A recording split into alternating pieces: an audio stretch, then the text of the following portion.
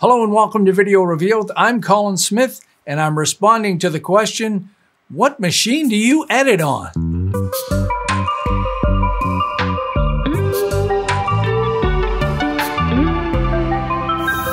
Okay, we'll look at the physical systems in a second. Right now, I'm going to go through some of the places that are really important. So there are two systems that I use. My demo system, and I'm about 10 feet away from my working desk. And when I'm shooting here, I actually set up a separate table, so I need a remote laptop, which is the Dell Precision Mobile Workstation 7740. And there have been two updates since then, and I'll have links in the description to all of this. But this is a 17-inch mobile workstation, and it has an NVIDIA Quadro RTX 5000 in it, which is the mobile version of what I have on the desktop. This particular system has a Core i7, 2.6 gigahertz. I got 64 gigs of RAM. You can put 8 terabytes of storage in this, in SSD M.2s. Right now I've got 2 terabytes, one M.2 that it ships with my OS and applications, and then a second one with all of my media files and the disk cache and media cache with Premiere Pro. The cool thing about this, the second M.2 is you don't have to, unhook and you just literally flip it over. There's a small area you can drop things in. It's so easy to get your M.2 in there and boot up and format it, and you're ready to go. So that's all of the demo speed that you see is coming from that M.2, which is, and then there's 2 other places, and they can be 2 terabytes each. It's huge. The second system is a Dell Precision 3640 tower. It's kind of like a mini tower, and it's running Xeon at 3.8 gigahertz. Also has 64 gigs of RAM, and this has the desktop version of the NVIDIA Quadro RTX 5000.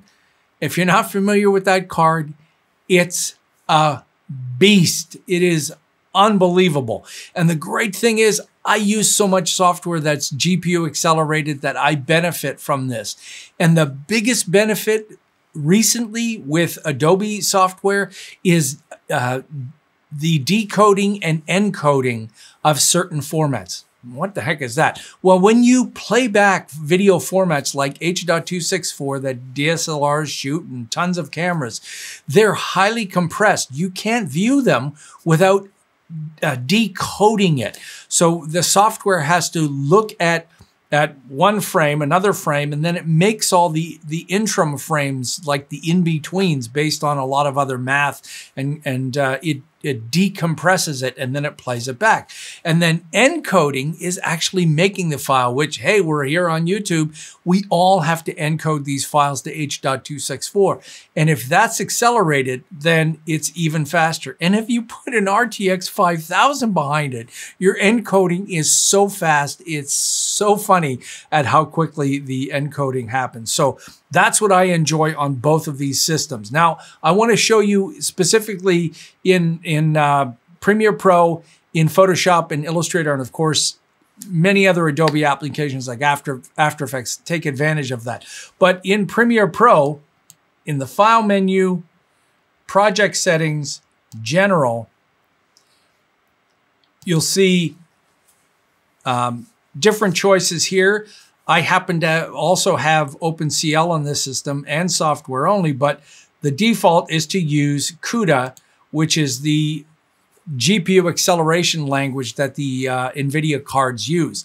And Adobe writes their software to take advantage of that. And if you want to see in the effects, if you just open up the effects and click on this button here, you'll see how much is accelerated. Now, some of these are presets, so I'll just close up the presets. But look at how many effects are GPU accelerated, and more are being added all the time.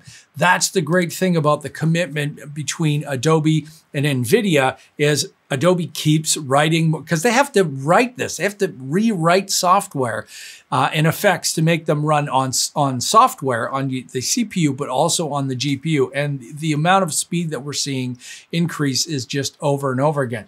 Let's have a look over at Photoshop.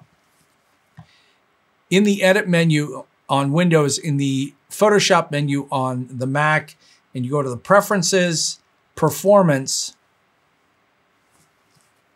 and you can see it's using the RTX 5000 Quadro by default. And some of the things that you can do with it, for instance, one effect that is GPU only is something called Oil Paint. And it's so ridiculously fast on an RTX 5000. I mean, you can just click and move, and this stuff is moving in near real time. Click OK, and it's done. It's that fast. So not only is this isn't just slower on a CPU, it's not even available on a CPU. You have to have a powerful enough GPU, or even have a GPU at all. Now let's look at Illustrator. Now I've got two Illustrator vector artwork documents open, and I'll put a link in the description for Bryan's work. Amazing. I saw his stuff and I reached out because I wanted the heaviest vector artwork I could get to really tax the GPU and CPU and see what happens. So if you're not familiar with vector artwork, it's made of shapes. It's not made of pixels. And those shapes have to be calculated by the computer. And when you calculate them on a GPU with thousands of cores, the difference is amazing. In the View menu, there's an option to view in CPU or GPU. Now let's just turn on CPU, and if I try to zoom in here, you'll notice that I can't use an animated zoom, and it's going to take a moment to zoom. So I've already zoomed, and it took that long to zoom in because of the calculations. Let me zoom out. You want to see what is being calculated? I'm going to turn on outline mode and show you. That's how many things are being calculated. Every single one of, not just the artwork like the leaves, but these long lines over top, Bryan uses to shade this, something that you would normally do with an airbrush in Photoshop, like these light rays. All of that has to be calculated.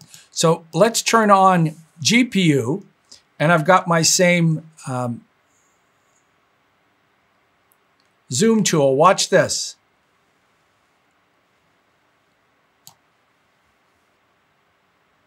A little bit faster, huh? Yeah, let's go look at the other artwork from Bryan. Look at this. Look at this. I mean, that is a freaking enormous amount of information. And when we zoom in, zoom out, zoom in, almost in real time, we're able to see that kind of detail because I've got a GPU. I'll show you where that is. Again, in the Edit menu on Windows, the Illustrator menu on the Mac, Preferences, Performance, and you can see the GPU, and I've got animated zoom turned on. It's just amazing. Photoshop's Camera Raw can also use the GPU for image processing. It is amazing. And the software, I mean, I'm just showing you a few, but NVIDIA has partnered with a ton of people to make this stuff so fast that the default is just to have it on, like Premiere Pro is the default to use my RTX or really any NVIDIA card that's got 2 gigs of RAM or more. But my RTX 5000 just loves that. But tons of different companies are using that. I love the fact that Dell makes this kind of an option because I don't care about a laptop being a surfing laptop that will surf for 12 hours. That's not important to me. This thing never is unplugged because I want power, and I'm using this for powerful things. That's why I got a 17-inch 7740. I wanted a big, beefy, powerful system. Now let's go look at the hardware itself. We'll go to each side and look at the ports. We're starting on the left-hand side.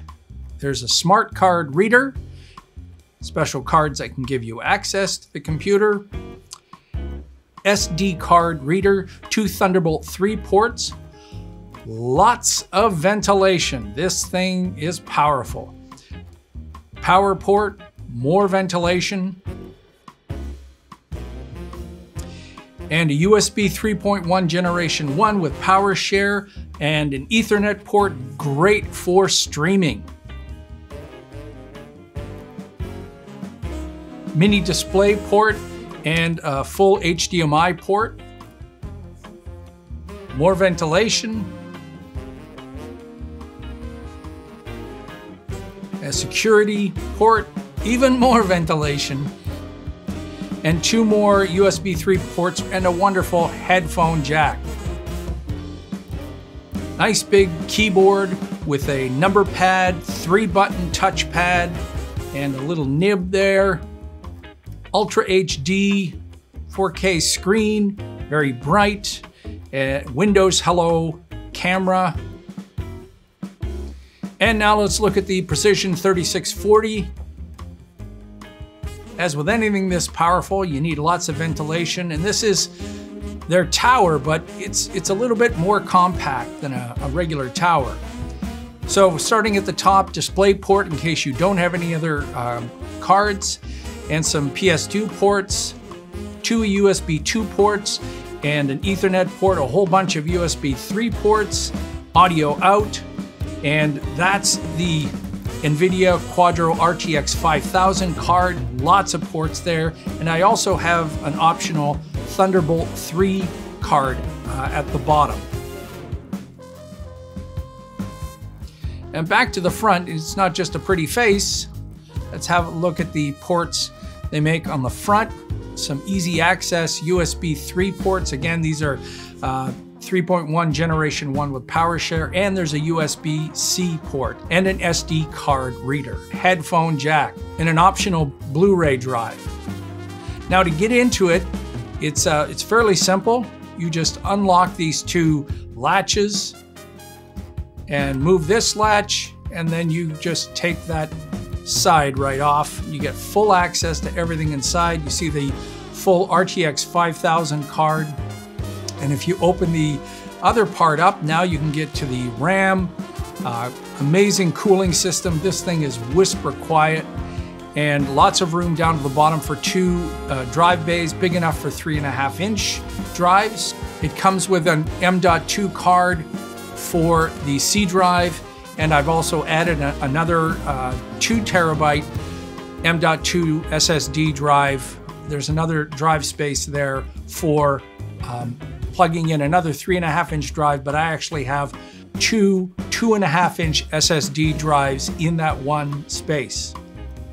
So those are my editing systems, both mobile and desktop, smoking fast Dell workstations.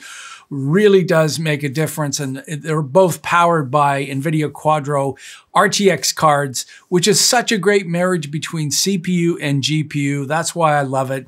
You know, between things like Adobe software and Maxon Cinema 4D, I can count on being able to iterate multiple versions as many times as I can and not have to worry about things. Do I have enough video RAM? Do I have enough cores? Do I have enough power? I just edit and everything just keeps going. And that's what I really love about a system based on Dell is it's predictable, it's reliable. I know that Dell's going to be around with great support, and NVIDIA is going to have great support, new drivers, and I'm not going to have the rug pulled out from underneath my feet with a chip change or a card gone or they don't make this. You know what? I'm at home here. It works. I love it. And I have no worries. I love it. I made the switch 10 years ago to a Windows world, and I don't regret 1 second of it. I love the choice. I love having what I want. I love the wild, wild west of I can do anything I want without any restrictions.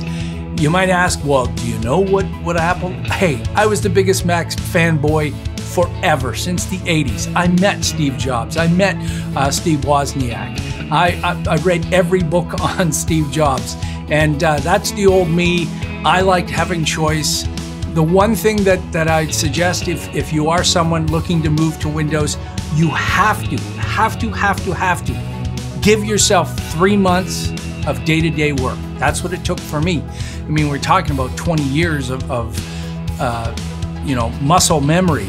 It takes at least 3 months for you to realize, and it was for me in the middle of, I was working on some of my own music, mixing and recording, and I thought, I'm not on Mac, I'm on Windows. 3 months, and then it made no difference, and I just moved on. So you have to, anything I think, any kind of change, any kind of software, hardware change, you need 3 months of day-to-day use before it's not an issue anymore. So I love the reliability of it. There's the question answered to a lot of folks out there. What do I use to edit my show? And it's all about Dell and NVIDIA RTX cards. I love it. Makes all the difference in the world.